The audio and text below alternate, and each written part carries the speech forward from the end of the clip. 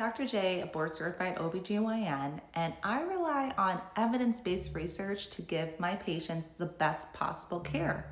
But right now, that foundation is being questioned. The Department of Justice is sending out letters to medical journals asking how they decide what research to publish and how they handle so-called misinformation. They sent a letter to the New England Journal of Medicine. Yes, one of the most trusted names in medicine. First Amendment experts are calling this a major red flag, saying the government has no business interfering with scientific editorial decisions. As a physician, I need medical journals to be free to publish peer-reviewed science without political interference.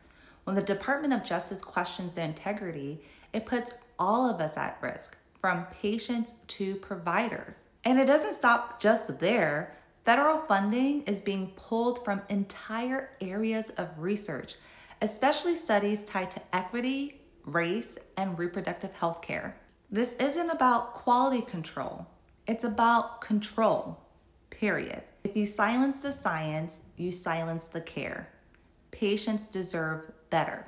What do you think? Is this oversight or overreach? Let me know in the comments and follow Dr. Genius for more information.